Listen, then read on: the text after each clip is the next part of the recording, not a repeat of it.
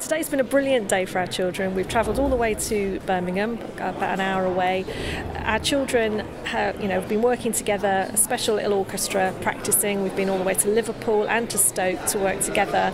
So today brought everything onto one stage, a fantastic auditorium for the children to perform.